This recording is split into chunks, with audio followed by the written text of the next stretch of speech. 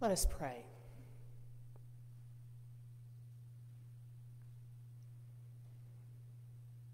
God of long winters, and here in this space, short summers, in the words of Paul, do your best to come to us quickly. Come to us with loud praise and joy, or appear to us in a still, small voice. Come to us through friends, or come to us through strangers. Come to us in this text and in this hour of worship. And come to us quickly if you can. We are seeking you. We are always seeking you. With grateful hearts cracked open by love, we pray. Amen.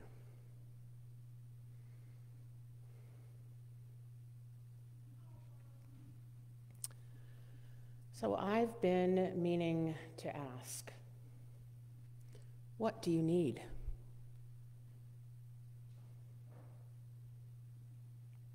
What does each of us need individually? What does the church need as an institution? What do its leaders need to make our mission and ministry sustainable for as long as possible?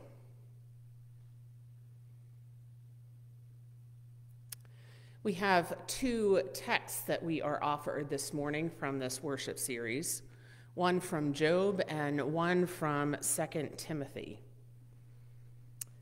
In Job, his friends respond to his trauma by being present with him. They witness the weight of the trauma. From the commentary on this passage in this worship series by Reverend Remington Johnson, how can we show up for one another in ways that both explicitly show that we see the pain of the moment, and also that we are not afraid to sit with someone in pain? This being with one another is incarnational. The Word made flesh. It is a sacred act. Every Sunday we come together to do this. We witness each other's existence, traumas, needs, and spend time together, sacred space and sacred time. That is one of the majority of one of our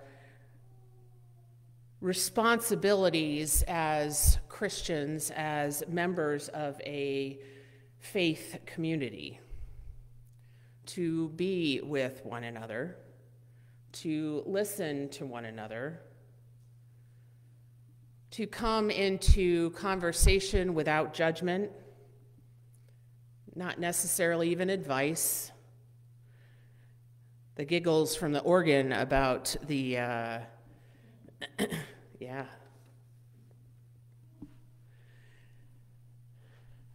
We come together as sacred community. And then there's the second letter to Timothy from Paul. Reverend Johnson continues, Paul offers us a moment of intense humility as he opens himself up to share what he needs. The grievances, the stuff, all of it is important, and offering space for folks to respond openly and honestly about what they need is such a sacred act. We can respond to someone's named needs with additions and clarifications, helping them really target the need that caused the specific request to arise. But again, the first step is hearing, fully hearing what someone's needs are and discovering how we might respond. The question, what do you need, decenters the one offering aid, so the one hurting has autonomy. However, we must also be willing to pose the question to all people in a relationship and community. Caregivers and caretakers have needs that shouldn't be ignored or dismissed. Notice that I often include caretakers, caregivers, etc. in my pastoral prayer for just that reason. How can this question be used for further interdependence, reciprocity, and the sharing of power in our relationships?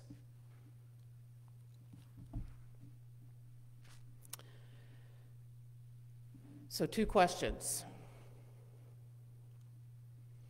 I asked them to the kids too. What do you need from the church? What does the church need from you? As I sat with the text and as I sat with the themes, there are 2 ways to go. There is a lot of hurt and grief and sorrow and illness and anxiety in the world. We need each other. We need each other as church for those pieces of care. We need people to listen and sit with us. We need somebody to listen when we are crying out in need.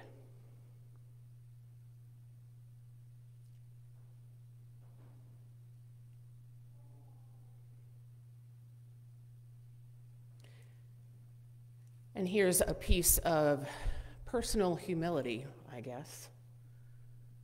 I have not been so great about your needs, your emotional prayer needs, your needs of family and hurt and congregational care. Because I've been sidelined by the needs of the institutional of the church. Because the church needs more people to step up and volunteer.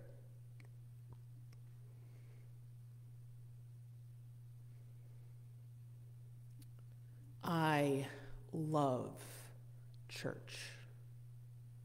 I am mired in church. I love my little white church in Durham where I grew up. I love the city church in Boston where I was ordained. I love the suburban churches where I've served. I love this church where I was called, that when I was in Boston a couple of weeks ago, I said, remember, I'm at that church. That profile was written for me. Remember?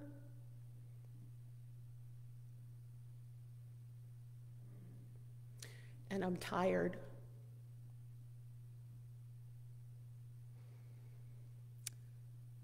So what the church needs from you and what I need from you is to participate in these coming conversations about the ways that we do governance in this church.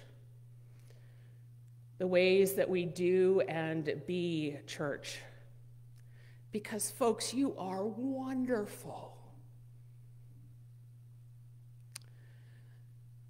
I had a lovely conversation with an individual you'll probably be hearing more from Doug Bixby, who helps with church governance.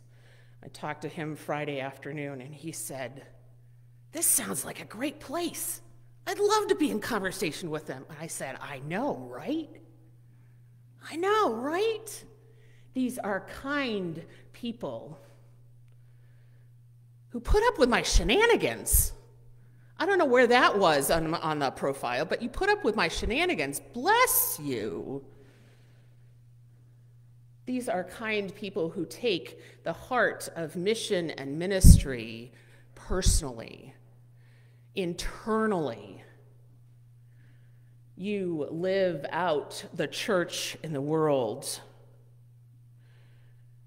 This church has done great things and will continue to do great things.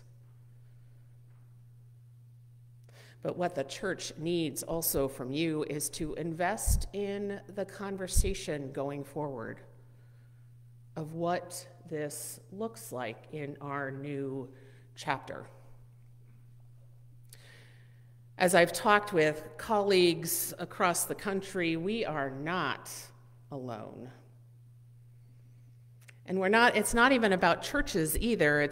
Lisa Laughlin would probably agree to this too, that it's true of nonprofits as well. That our years of COVID and pandemic have exacerbated trends that were already there.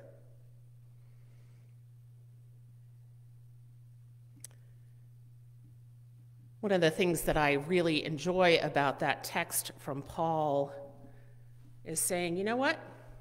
We can make this happen. Just have to rearrange things a little bit. I have faith. I have hope. You disciples are people. You people in the world can do great things. This power of the risen Christ in us is capable of amazing things.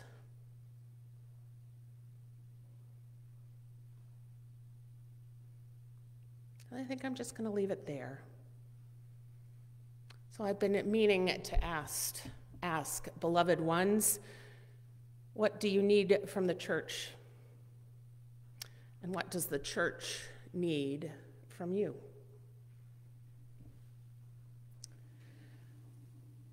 So this affirmation that's printed in the bulletin is part of, actually all the liturgy is part of this sermon series, this worship series. So I invite you to join me.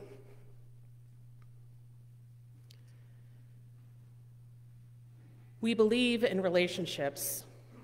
We believe in asking hard questions, in showing up for one another, and in sitting together through the pain.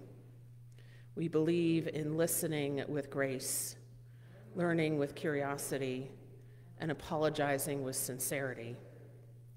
We believe in asking for help, saying what we need, and trusting that no degree of vulnerability could strip us of God's love. We believe in trying our best and offering grace when our best is not enough. And we believe that God is in all relationships, modeling for us the value of community through the relationships of the Trinity. So we love today, and we strive to love even more tomorrow. Let it be so.